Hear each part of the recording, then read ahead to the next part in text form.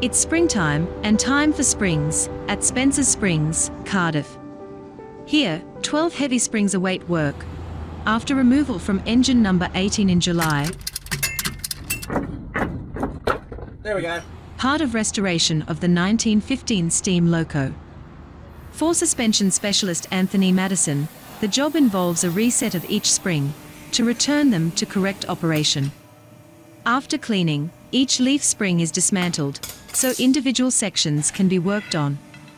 Anthony checks each leaf section, marking adjustment points in chalk.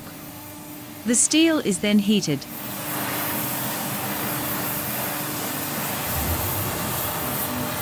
Positioned on a hydraulic press, the leaf is precisely curved by the ram at the chalk points. The steel part is then clamped against the others, then checked for the correct curve and fit. It is a work of patience. Anthony repeats the procedure multiple times for each leaf of the many that make up just one spring. And there are 12 heavy springs to work on. The 10 class locos have 2 springs, shown here in yellow, on each of 6 axles. Correct setting of each spring is vital for loco ride height and safe running.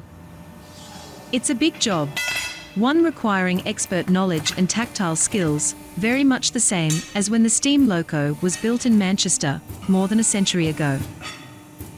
The 10 class locos project, to return number 18 to steam, is fortunate to have the local skills of Spencer's and individuals like Anthony that let our shared past become, once more, part of an exciting new future for steam.